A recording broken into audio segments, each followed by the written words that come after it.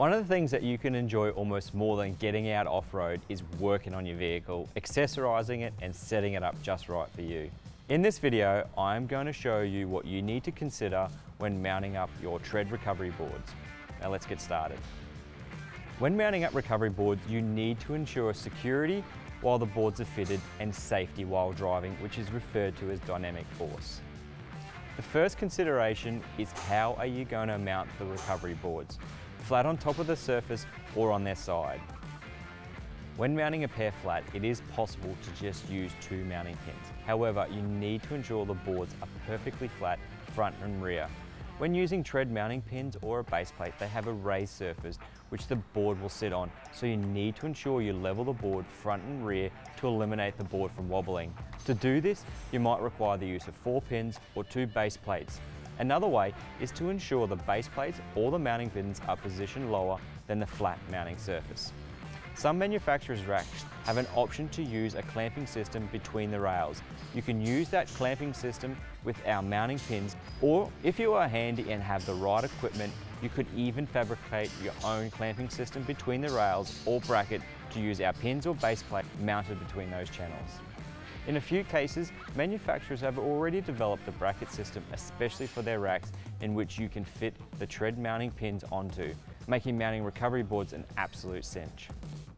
When mounting 2 of the TRED base plates flat to the roof rack using the manufacturer's fasteners to clamp down the blade, ensure you use 2 along the length of the groove to eliminate the chances of twisting.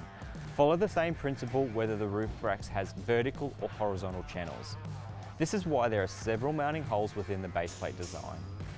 You can even just use the pins mounted directly to the accessory mounting slot on the roof rack mounting system using the manufacturer's channel hardware system if you can perfectly line up the center point of the mounting slots to your TRED mounting holes.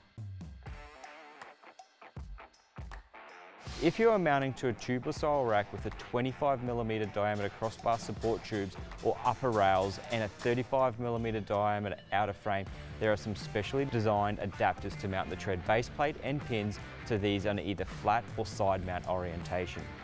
You can also just use these pins straight onto a flat surface, or as an example, a toolbox, the back of your vehicle tray, bed rack side panels. To do this, position the pin according to the mounting hole location of the recovery board, drill a hole to allow the M6 bolt to pass through into the pin. After you drill, you should always apply a little bit of rust proofing onto that hole.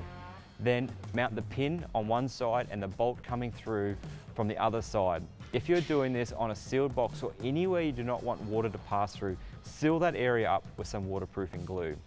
It is essential to remember if you plan to mount 2 pairs of recovery board, then we always recommend the use of 4 pins for added strength and security. There are so many ways to use a TRED mounting solutions to mount your recovery boards.